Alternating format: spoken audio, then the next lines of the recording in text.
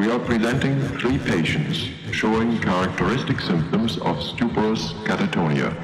These patients have been hospitalized for 5 to 15 years, and their stupor is not as complete as it was during the acute stages of their illness.